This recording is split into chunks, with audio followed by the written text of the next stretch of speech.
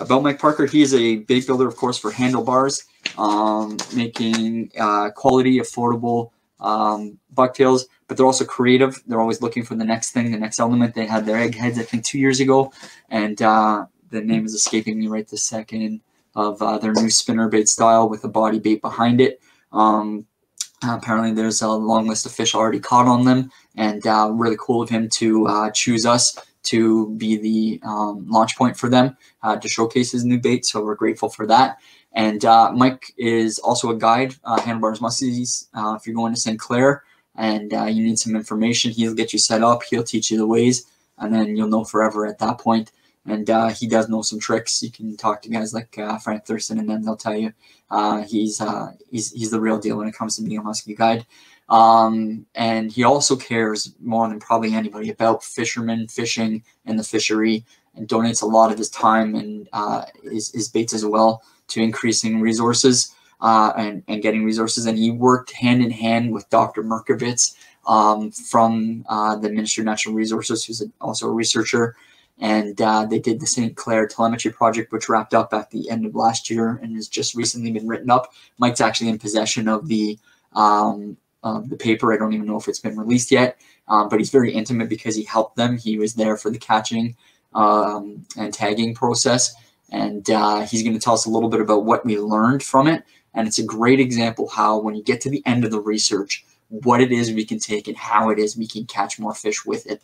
It kind of brings the full circle to why we do the research, why we invest ourselves, and then what we get, because it's great to protect the fishery. It's great to be supportive, but it's nice to get something in return too. You know, I'm sure the whole world's not altruistic, and Mike Parker will hopefully show us how he as a guide was able to benefit from the information that was learned. Without taking up any more time, Mike, welcome to the 2021 Symposium. Thank you so much. Hey, Danny, thanks a lot, man, for having me. And yeah, thanks for the kind words and that. And yeah, for the egg heads you were talking about, I started those in 2006. And then in about 2008, I kind of shelved them because I couldn't get them exactly where I wanted. Then all of a sudden, spring of 2010, I was like, light went off. I'm like, I know what I need to do. And so they were actually born for spring, for June opener 2010. So they've been around for 11 years now. Well, I guess Danny's gone. I thought we were chatting for a second. I guess I'm talking to myself, which is, hey, this is just a normal day then if I'm talking to myself. For anybody who doesn't know me, I'm Mike Parker from Handlebars Musky Lures and Fishing. What's that? Oh, yes, the Lisa, if you could put the that's the one. Thanks to Dana for reminding me that that's not on the screen because I don't have a clue what I'm doing. That's why takes 2 tech advisors to get me just to go up there. So I'm here to help you help talk about the Lake St. Clair acoustic telemetry study. If you want to hit the next slide. I know this is what you were expecting today. You were definitely expecting to get an Albert Einstein of fishing seminars or fishing studies, and from Stephen Marklovitz. But hey, you got me. This is what you're getting. Just a passionate muskie nut. I just want to continue to learn more about our fish and their movements and that, and I want to share that knowledge also, what I can share, like from what I know. But like everything, you have to have a disclaimer, especially when I'm around, there has to be a disclaimer. So yeah, this is my disclaimer. I'm not a scientist. I'm definitely not a biologist. I'm just going to share my personal knowledge of this study, and hopefully it'll shed a little bit of light on it from a musky fisherman side of it. I know Steven's done other talks on it, so you're getting an actual fisherman's side of this, not the total study part, which we'll go into in a second here. And how could you not start off something without musky porn? You got to. Like that's just a big, beautiful muskie that we caught last fall on Lake St. Clair. Where did she come from? We don't know. With that fish there, we don't know. She was a beautiful, fat 54-inch, beautiful, slimy girl. And she went away nice and strong. She come and visit us for a bit. How many other people have caught her? Where was she born? Where has she been for the last 25 years? Who knows? That's why the telemetry study is so important. So we can see, how did this girl move out throughout her life? Where has she spawned? Where has she been? Where does she eat? Where does she go in the summertime? Where does she go in the fall? Where does she go in the winter? That's basically what this study is about, to help find out how do these muskie get to be so big and beautiful like she is. This picture here, if you know who he is, you're lucky. That's Jim Herod. Jimmy has a lot of his older friends know him by James, as his really old friends know him. I've always known him as Jim Herod. Jim's been such a instrumental person in getting this study into Ontario and bringing it to Bruce Bauer and the Bell River chapter of Muskies Canada. Jim, he was the on FMZ boards. He sat on those.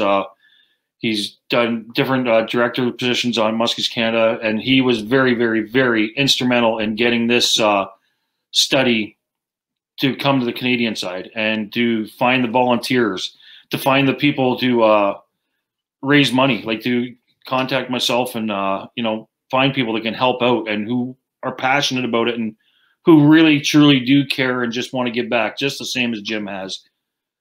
Unfortunately, last year Jim passed away. He passed away February, I believe it's 21st last year. And you know what? He's going to be greatly missed, and the Muskie community has lost a freaking awesome dude. Like he's one that we can't replace. Like if you know Jim, that's him. Like that's his excitement. I love. I had to include that picture. I had a couple pictures from that day, but I had to include that picture. Unfortunately, his legs were really bad then, and he had to sit down, and he couldn't even come out fishing with us on the boat. So, but just seeing that picture there, it's just that's Jimmy. That's so awesome to see. So thanks to Jim for doing that and getting me involved and getting Bruce Bauer and the Bell River chapter of Muskies Canada involved in this study and bringing it here to Ontario. And without him, I don't think it would have had near the success that it has had. The project duration, all this information is coming from the GLaDOS website, and it's started in May of 2016, and runs through May of 2024. I believe they have the end date because that's what the lifespan was supposed to be of the tags, the acoustic tags that are inside the fish. But some of the tags will run on longer, and then hopefully those muskie, like to get a 12-year tag, like the battery life lasts.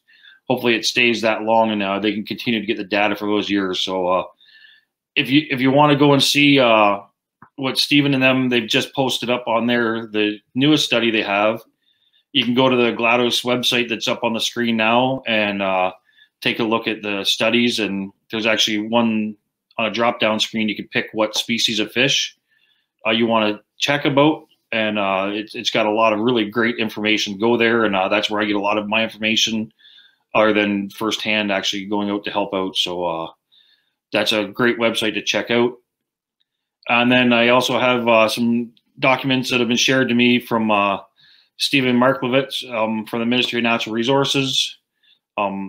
He's a local guy from down our way here by Lake St. Clair.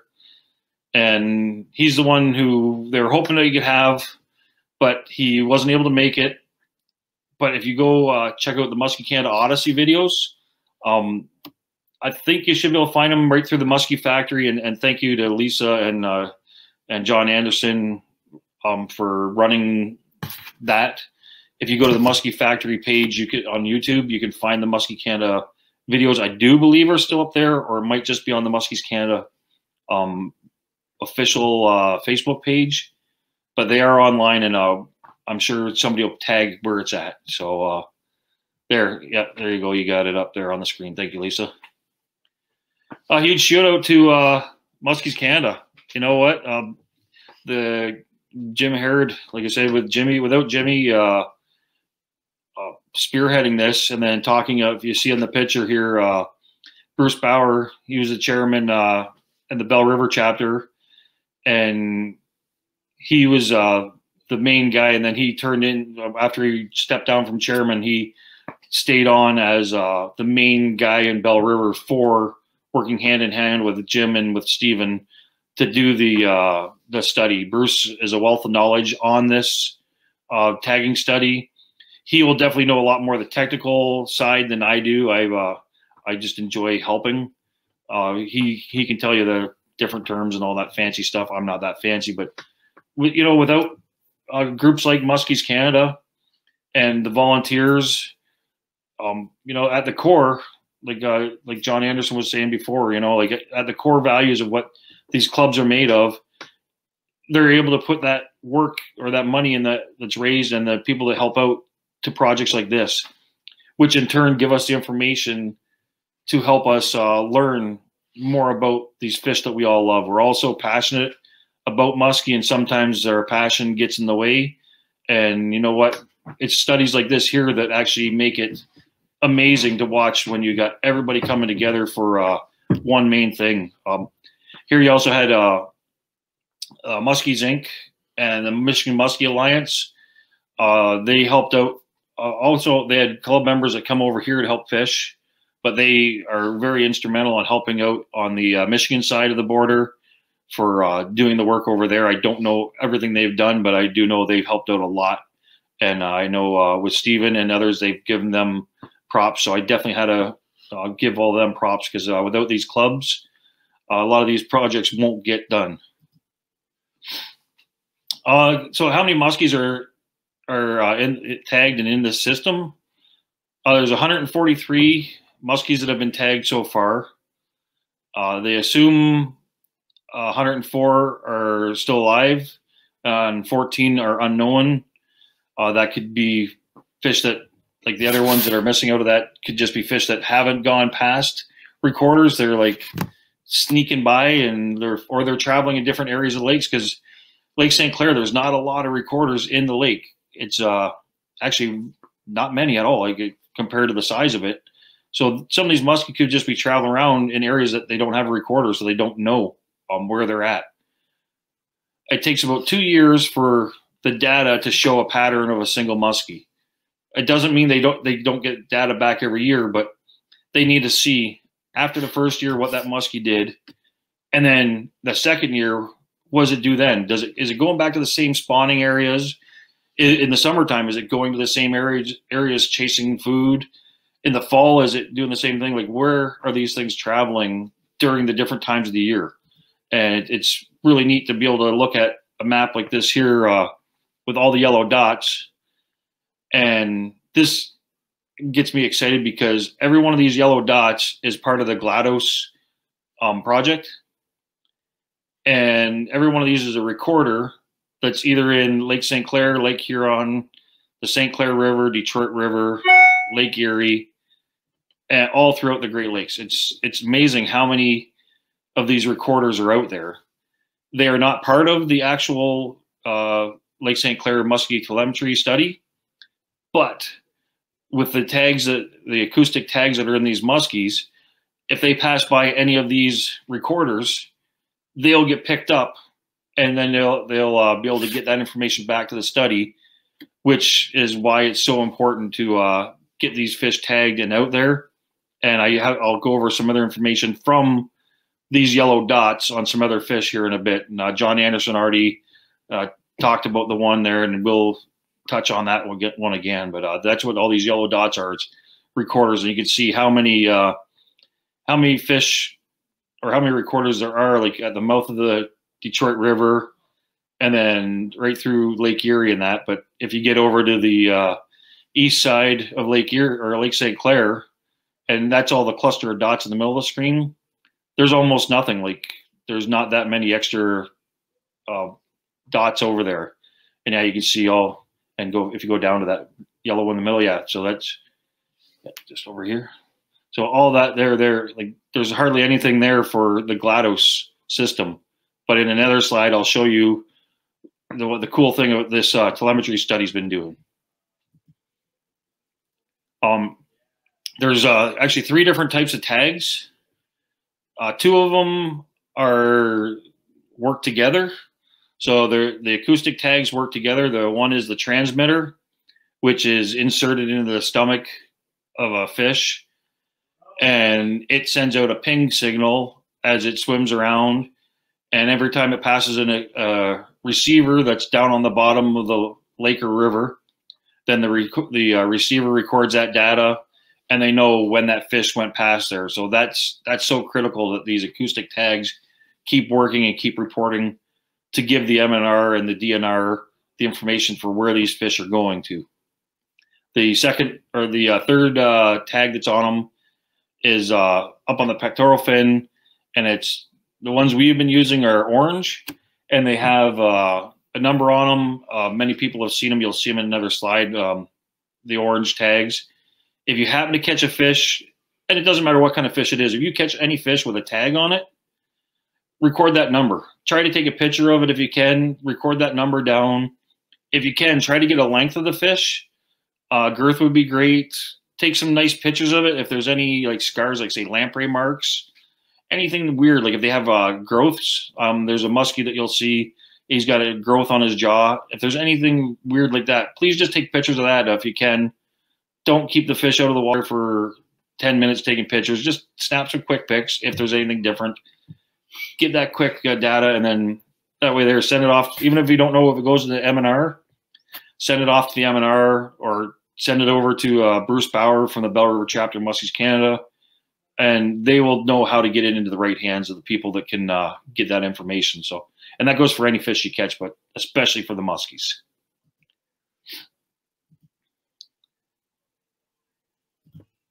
So the next few slides here, Steven sent them over to me, and these ones here are really special to myself and to my family, and extremely special to the Cox family.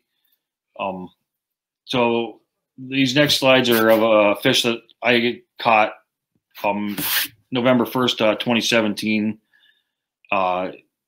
This fish here was the first fish caught of the day. We had I didn't go there to purposely fish. I just went to go and help the guys with the tagging, whether it's running fish, whatever they needed. So we got everything set up, and we're ready for fish to come in. We're just waiting for all the charter boats. Like there was, I forget what there was, a dozen boats or whatever out on the lake fishing, and we're waiting for them to come back with fish. But I brought 2 rods.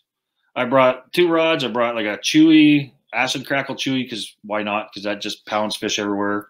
I bought a couple of thirsties, and I think I only brought like 3 or 4 baits. And I said, I'm going to go off the dock there, or the rocks, and cast for muskie. So I brought my gear, asked the guys if they wanted to fish, and none of them wanted to fish. And like 7 to 10 cast in, bang, I hit a fish right from shore.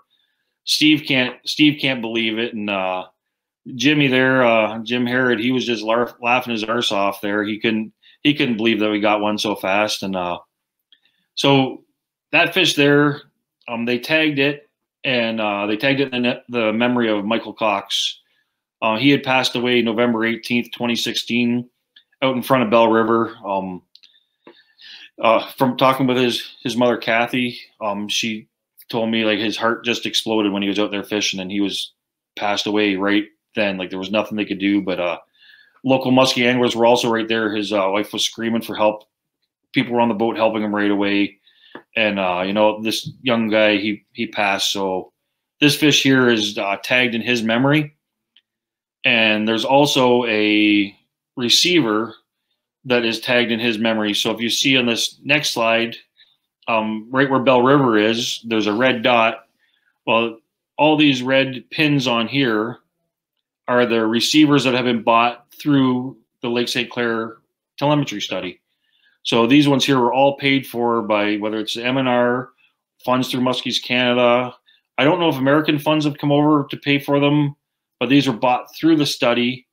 And I'm so super proud because the one in front of Bell River was paid for through a fundraiser that we did to raise money for this. And we did a memorial tournament in Mike's name for the top 50 pike tournament to raise money for this. And we raised almost enough money to buy a tag, for a fish and a receiver, which wasn't cheap. And we chipped in the rest to get the receiver. And luckily, Stephen was able to get the receiver put in Mike's name as well as this fish here. So external tag fish 102.62 is actually Mike Cox's fish. And you can see it was caught in Bell River on November 1st. And if you look at the arrow that goes off to the right, the same day, it traveled over towards Deerbrook. So it went probably about 7 miles or a couple miles, about 3 miles down the lake. And then you see from November 5th to the 8th, it went all the way back down to like Pike Creek area and Puce Pike Creek area. And then it did the same thing from the 12th to the 17th. And then it come back again from the 17th to the 25th. So in that month's time, that fish did a lot of miles of travel. And like you see, like in 3 days' time, it went like a good distance. And it was kind of weird. If you want to go to the next screen there. So on this screen here, you'll see there's only 3 dots. And this kind of got the M&R worried. And Stephen thought that this fish might have died because you see the 3 dots that are in Lake St. Clair. Those are the only 3 recorders that it passed, like Bell River, Puce, and then Deerbrook. So it only passed those, and then they had no more information at all on this fish. That was it. And so they thought the fish actually died, which is why we need this study so they can know whether these fish are surviving, where they're going, and how long they live. Well, last week, Stephen just sent me this next slide. And this makes me so happy because Mike's fish did not pass away. It's still out there, and you can see it has been traveling all the way from St. Luke's Bay on the east side of Lake St. Clair all the way up to Anchor Bay up on the top left side of the lake. So it's gone like from one side of the lake to the other. That's over 20 miles, and it's done some traveling. So it's awesome to see. And like where they thought this fish had gone and died, it didn't. It was swimming around somewhere else. So it's awesome to see that this fish is still going. And there's more recorders out in the lake now for the telemetry study, but the GLaDOS recorders on the left side of the screen are the ones that were really good for recording where this fish has gone. So without those, we wouldn't have known that this fish was still alive and going. So that's awesome to see that the acoustic tags are working. So exactly what John Anderson was talking about. And you know what? John's a machine for what he does up in Ottawa. I wish I had 1/8 of his knowledge. I'm just a musky nut with a passion. He's a sponge. He just soaks it all in. He knows what he's doing, and he can explain it detailed, like as good as the M&R biologist. And when he was talking about 007, well, this fish here, it was named 007 just because the last 3 numbers on its tag was 007. It was caught on May 23rd in 2016 in Belle Isle, Michigan. Does he have other double agents with him? I think he does. I think he travels around with other muskie, but we wouldn't know that without this study. So crazy thing with this fish, I'll give you the cliff notes on it because I know Stephen has done a full presentation on this fish. This fish is gone, and you got to go to the Muskies Canada Odyssey thing again, and you'll see his presentation. It's got like, it's animated. It's amazing. This fish has gone from Lake St. Clair down towards Toledo and hang around the western basin of Lake Erie, all the way down to Buffalo Harbor. Down, Fort Erie, Buffalo, way down there. The exact opposite end of the lake. And he came back. So that was from 2016 to the spring of 2017. Spring of 2017, he actually showed right back up to the same area, and he pinged off the same recorders that he was caught at. Cool thing is, this fish in 2017 hung around only in Lake St. Clair. He hung around in Lake St. Clair. He did not take off, go down to Erie, and do that big run again. So they just thought that was an anomaly. And this is where they talk about it takes at least 2 years of data to be able to pattern fish. Well, in 2018, that fish basically did the same long distance run all the way back down to Buffalo Harbor and back again. And that was just insane. Like they were saying that at that time, that fish probably did over 1,000 miles of swimming. Like that's crazy, especially for any of us musky guys who don't think musky travel much. 007 has different things for you to believe. Like they do travel. Since talking to Steven, he was letting me know that I know he's talked about it at the Odyssey. There have been 2 other fish that have made similar trips as what 007 did. They were tagged down in the same areas, and they've ended up down towards Buffalo Harbor, or definitely down to the east end of Lake Erie, and then up to the north shore of Lake Erie on the far end. So it's pretty darn cool to see that there's not only 1, but there's 3 muskie that have made similar trips all the way down to the other in Lake Erie. So for people who don't think these muskie travel, they are traveling a lot. I know from talking with Steven, he was saying a lot of the muskie, like they're tagged to go to the Thames River area, kind of stay in that area. Some do travel around, but majority of them stay on that that end of the lake. And ones that are tagged down Bell River Way or Detroit River on the American side, they seem to be ones that drop down into the western basin of Lake Erie. So with seeing some of these, things that I'm thinking of, and I can't wait to see down the road, I'm wondering if a lot of these fish head south. Like it just seems like they go south, like after they're it's done spawning in the spring, because you get so many that come out of St. Clair that have gone down south. So I'm wondering if, say, some of our fish that we get here on St. Clair during the summer, I wonder if they've come out of Lake Huron, or if they've come out of, what's that? Oh yeah, sorry.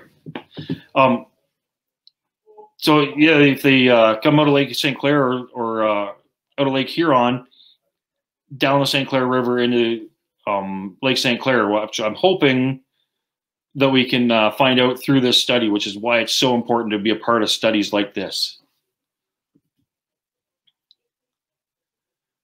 I got to give a huge thank you to like all the local anglers. I know I've already touched on like the Bell River guys, but you know what? Without the local anglers that have come out, because there are a lot of just regular Joes and regular Joannes, no Karens, that have come out to help out with this study by, you know what, they have to have a live release tank on their boat, so a revival tank, to be a part of the study.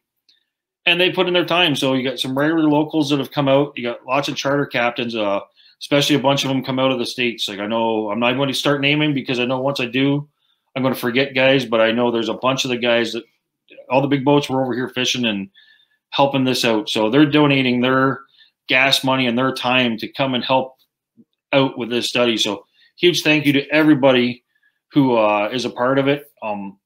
The Bell River Marina, like the Lake Shore Township, for letting the M&R set up right there. You can see in this picture here where you got the gas docks. So the big boats, they can come in. This is one of the fish, I believe it was caught from shore, and it was just being taken from the one holding tank right there, about 8 feet, 10 feet over to the electroshocking tank. So huge shout out to Bell River Marina and the Lakeshore Township for letting them be a part of use their facilities to do this study. This fish here, like I was just saying, was just coming from right behind where Mike was.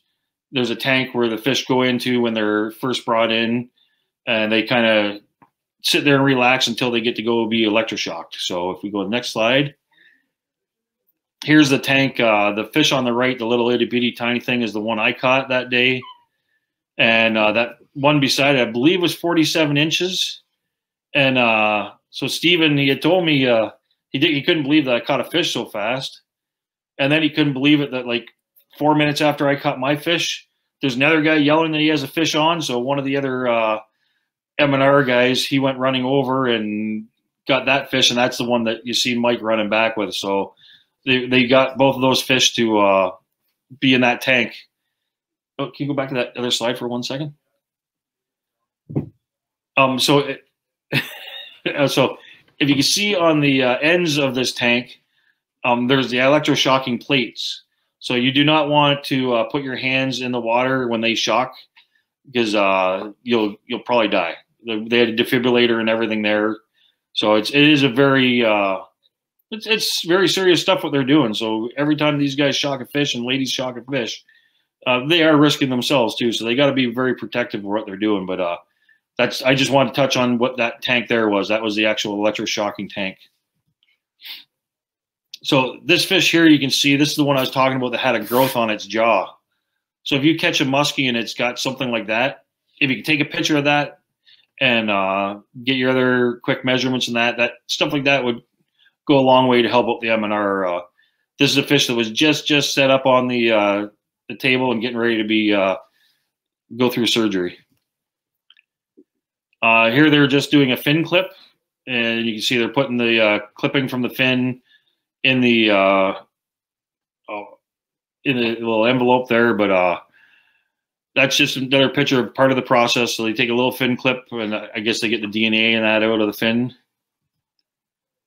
Like Sean Landsman, which Sean's Project Noble Beast, I was lucky to see one of his first times he presented it at the Kawartha Lakes years ago, and I tell you, the fish nets that he uses for his project, no others compare. Anybody that was there for that seminar knows what I'm talking about. He knows what he's using out there. But I liked what he was talking about this morning, and it was pretty cool that I actually, being a dumb fishing guy, have a similar slide to what he has. So I am absolutely nowhere as close to Sean, but I got the same picture, buddy. I got the same mindset. It's the water going through the gills, and that's he already talked about it this morning, but this tube going in the mouth, it just keeps the oxygen going through their gills. And here we're lucky enough that we're right at the Bell River Marina. It was in November, so the water's cold enough. We just pumped fresh water right out of the lake, right into the mouth. So this fish here, like, they went back and they survived right away. What happens to the muskie after they go to school? You know what? There's 3 fish right there. These 3 fish, they come off of one boat. That boat was out there like not long after we got our fish. These 3 fish come in off of theirs, and you can see on the tails of each one of these, they have an orange tag on them. And those orange tags, that's the numbers that you can record yourself and send back into the Ministry of Natural Resources. But they put them in these tanks. I forget the time lengths, but this is just a recovery tank. They just had operation. I think they're probably like the crazy people out in Area 51. They're like, hey, what just happened, man? Like, we just got implanted. They're embedding chips in us. What's going on here? And they're probably just having their first meeting like the Area 51 people. These 2 fish here, those are the first 2 that you've seen in the tank. The one I caught is a little itty bitty one there, then the nice 47. They were released right back into the marina because they were caught like 50 feet from this spot. So they just let them go right back to where they were caught. And cool thing was the big fish, it took off right away. They have a remote tracker. We put it in the water and you can hear the pings. And my little guy there, it stayed in the marina for quite a while. It stayed in there for hours, and then it did finally leave the marina also. So that was all Bell River. In Bell River, they had to rely on the public. They had to rely on help from the public to come in and angle the fish, put them in their live wells, and bring them in. And kudos to everybody that's helped out with that. Tagging in the Thames was a little bit different. They were using the electro boat. Here's a good selfie with myself, and then on the right is Steven and Mike. He's right behind me, both from the MNR. Steve on the right there. He's the lead guy and the head guy and the guy that knows it all from the Ministry of Natural Resources. Like I say, go watch his seminar and you'll be blown away. But the boat right behind is their electro boat. So they got the wires off the front of the boat, which put the signals out, and it zaps the fish. And it's pretty crazy to see, like, they actually are driving the boat around and it zaps, and then a muskie floats up to the surface. They net it, and they're actually able to set the frequencies to target muskie and not get other fish. So it's even nuts that they can know how to set it for different size of fish. That day there, it was kind of cool because I had my clients out there. The 2 guys are in the front of the pictures. We just got back in from fishing the lake and that, and then Steven sent me a message saying, "Hey, we're tagging here in the Thames. Just seen you. You and your friends want to come over?" So these guys here, they not only do they have a wicked day, I think we end up with 7 or 9 muskie in the boat. They got to go and watch what the tagging was all about, and they were excited to do that. And so that was pretty darn cool that they got to partake in the Thames River tagging. And it was awesome for me because the week before I wasn't able to go out to Bell River. I was busy that day, and I was not able to get out there and help. And I was devastated, and they didn't get enough fish. They only had 14, I believe, that year, and they needed 20 something. So we got lucky, and the next week they were having to be in the Thames River just as I was coming through. So it worked out awesome to be able to help out a bit. Here's a picture from their boat. On their boat, yeah, they collected them in the electric boat, and I think there was like 7 muskie in there, and you could see the back of that one nice tiger. So yeah, that's a whole bunch of Thames River tagged muskie. One of the important things about the tagging in the Thames River is they're trying to figure out where are these muskie going, and that's one of the parts of like where this study's going, because right now there's nothing. Like up to the just past Jeanette's Creek boat launch is basically the last transmitter or the last recorder that they have in the river, but they need to know how far up the river are they going. I believe that some of these muskie go up in the creeks and spawn kind of like the pike do. The pike, they come up our rivers and then they go off into the creeks off the Thames and off the Lake St. Clair, and they go up the creeks and they spawn up the creeks. Well, I wouldn't doubt it. I've talked to some other local muskie guys, and some say they believe they go up there too, and others say they only spawn on the lake. Who knows? I definitely know they spawn on the lake in the shallows, but why couldn't they spawn in the out in the Thames? And that's why the Thames is so important to this study. And there's not many recorders up there, but this is where GLaDOS and the Lake St. Clair Musky Telemetry study work good together, because GLaDOS has big money because they're following like the walleye and like all the commercial fisheries. Well, they're going to be putting a ton of recorders all the way up to Fanshawe Dam, I believe it is, in London. So we're going to benefit from that for our tagged fish. So hopefully in the next couple of years, we'll be able to see if those fish that we're tagging at the mouth of the Thames River are going all the way up to London. So that's pretty cool. So I wanted to show this fish that was angled and caught in the Thames River. And it's my wife and our friend Dana Lucas. So you know what? That was a great day on the water, and we're lucky to have a fishery like the Thames around here. Now, getting to that, for the talking about the spawning grounds, like muskie plus pike equals tigers. Oh my, that gets me excited, because tiger muskie are awesome. I love to catch them. They are so vicious. They actually hate you when you hook them up. I think the reason they hate things so much is because they're not a pike and they're not a muskie. So I think when they go, it's kind of like Rudolph. They go play, and they want to play with the muskie. They just laugh and like, nah, you're not a muskie. Get out of here. They go to do it with the pike. They say the exact same thing. So I think that's why they fight so hard, because even if you catch one like Frank Thurston from Thirsty Lures here, even if you catch a monster like this one that Frank's holding, it's going to give you a battle. I don't even know what size that was. We never bothered to take a measurement, but that was his first ever tiger. But that's one of the key things about this telemetry study that's going to help the M&R out. So the reason I included a small picture like this, and it's in the Thames River again, are those muskie going and spawning? This goes back to what I was just saying. Are they going and spawning in the areas where the pike are spawning up the creeks?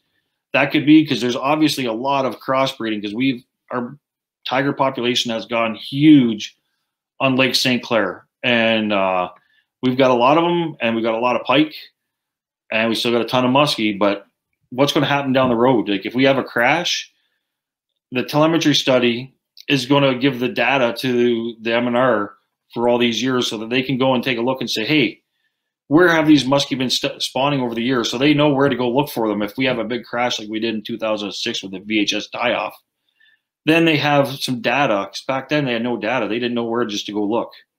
Then they can say, okay, we know that these muskies should be in this area, and they'll go in the spring and find the muskie. And if they're there, then they got to figure out did the pike rush them out like they did like up in the Kawartha Lakes? I know they have a lot of problems up in the Kawarthas.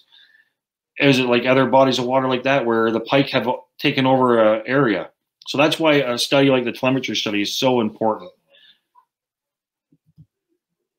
This picture here, I'm just about to wrap it up here, everybody. This picture here, when I see this, it's my good friend Ryan Bonin and his daughter Avery Rose. If you don't know who Avery is, I've shared her stuff lots. I will continue to, because she is the future of fishing. Not just future of muskie. She's the future of fishing.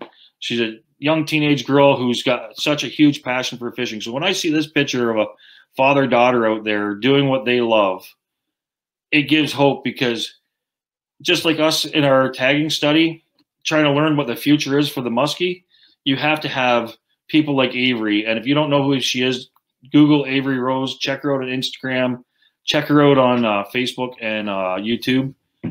She's doing so many things. She's taking kids fishing, and that's her line, take a kid fishing. That's why I put this picture here. It's to remind you, hey, this whole study is about our future of the fishery, which is the same as if we don't get our kids out fishing and into the sport, who's going to follow in our footsteps to help out with projects like this? So I had to include a picture of a young person, and that is definitely who I had to pick for that, because you know what? She's a pioneer for her young crew. This one here, you know, we always try to stay humble here, and you know what? We do things and don't care to get kudos and don't ask for them. There's lots of things we do in the public, and we get lots of kudos and that for it. And you know what? For this one here, this is Jim Harrod again, and Bruce Bauer on the left in the white shirt. And big Jim McLaughlin, he's hiding. Like, even though he tried to hide, he still couldn't hide behind Jimmy. But yeah, I was really blown away, because Jim gave us that award for the dedication we've had to helping out since 2005 when we joined Muskies Canada and started helping out with things that we've done things with different studies. And Jim, the best part about him is he really truly cared about everybody, and he wanted to give us that. And sometimes it's okay to say thank you. So we agreed with him that we would accept that award there. And the reason I put this picture here is because it's not about myself. And it's not about my wife who's running the PowerPoint, and thank you for putting up with all my crap all the time, because I always say yes, and then she figures it out, what I got to do, what I got us into. And it's not about any of that. This picture is, for me, says, if you, and I'm talking to you, like every person who's watching this, and I appreciate everybody who stayed on and watched this, you can help the fishing community. Do whatever it is that you can do. I've been blessed that my business is growing, and we are able to do things through it. But if you're a tire shop, you know what? Do something for some winter tires, or do something for alignments or oil change. Do whatever you can do in a fundraiser. And you guys know how we do all our fundraisers. I don't want to say it and get everybody in trouble, but you figure out a way to do it. We've done it. We've done it through fishing derbies, and we've done it through selling trips and donating all the money from my guided trips, selling bait packages and donating 100% back to that. Do whatever you can do in your own personal business if you have it, or your life skill. You're a woodworker, build something and sell it, and then donate the money. That's all. Donating your time is basically what I'm saying. So without all of us, these projects can't go on. So use whatever skill you have to donate back, and especially for things like this here. I think the last slide, I think it is now. Especially for things like this here, like right now, everybody, all 400 and whatever it is of you guys, or 500 of you guys who have been on this Musky Symposium, and I shouldn't say guys and girls, every one of you have helped out. There's been a ton of money raised through the Symposium and the Odyssey 2 weeks ago, like almost $50,000 raised there. That's insane. That's from all of you, every one of you, every one of you, every one of you. Yep. Turn around, look at yourself. Thank you all. Huge, huge thank you to Danny, Danny's wife. I've never met you. I can only imagine what you've gone through, because I put my wife through it for all these years. Huge thank you to you. I don't even know who's all helping Danny on doing this right now, but I know it's going to be insane for his bait raffles. And I'm getting the 1 minute signal, but I'm almost done. And thank you all for helping him organize that, because I know what it's like doing one raffle. Waffle. So thank you to Lisa and to John from the Musky Factory, for Lisa Goodyear for producing all the seminars. That's been kick-ass. You've done an amazing job on it. Thank you so much for that. And thank you, John Anderson, for giving them the platform to do it. I know with your Monday night Musky Factory shows, they've gone over wicked. So thank you all for that. Just everybody, please continue to support Musky Research. It doesn't matter who it's through. Do what you can. You know what? Just go out and be a good musky nut. Take care, everybody. Cheers. Mike, great job. Mike had to step in kind of last minute there, and I guess I got to say a big thank you to Mike's wife, because that presentation had some great skill sets in it, and I'm sure it was her doing as much as his. But the information was Mike's, and the time is Mike's, and Handlebars and their entire family are incredibly generous at every corner, at every turn. You will find them donating their time, donating their resources, doing everything because they take pride in their community. Taking kids fishing, having their mascot at different places, showing up at the shows, donations of all kinds. You know, Mike's a salt of the earth, awesome human being. And definitely, if you're going down to St. Clair for the first time and you're looking for a guide, get in touch with Mike. And if you're looking for something new, but still in that kind of spinner bait world, the High Roller was just released. I don't know when the next ones come out, but the first ones available are currently being picked through over on the bait picking side of the Symposium. I'm not going to talk too much more about that. We're going to get into a couple quick thank yous, a brief discussion, and then I'm going to knock out the last draws. There's a bunch of them. They take a little bit longer than we thought. We raised $26,832.47. That's you guys. That's what the Symposium bank accounts are currently at. There's actually going to be a little bit more in there. Tony D'Souza from Riptides has given us a substantially discounted set of Riptide rod holders, and we're going to do a waffle, so to speak, for them at their regular price, not an open-ended one. And then the difference between the discount and that will go right into the Symposium. So thank you, Tony, and that'll tack onto this a bit. There may be a couple other small things involved too that have come up during the course of the show. But again, Mike Parker, Sean Landsman, Dr. Cook, Jordana Bergman, Brent Bocek, Doug Wagner, and John Anderson, they all stepped up, gave their time freely. Lots of things went on in the background to make it happen. And I got to thank all the presenters. Again, I think you helped me and helped us achieve the goal of educating anglers, giving a new edge, and helping us understand how that relationship between the researchers and the anglers and how they can collectively benefit and work together. I think we saw that, and we saw it very, very well there. All of these presentations that you've seen, this is all recorded, all part of this awesome setup that the Lisa Goodyear and the Ottawa River Musky Factory have been maintaining.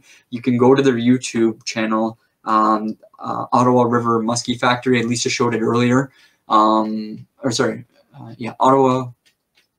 there it is right there, Musky Factory.